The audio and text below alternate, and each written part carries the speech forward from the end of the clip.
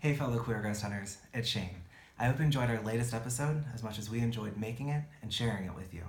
There's more to come in the following weeks, so be sure to stay tuned. As I'm sure you know, we obviously enjoy finding our forgotten queer history and sharing that with all of you on Queer Ghost Hunters.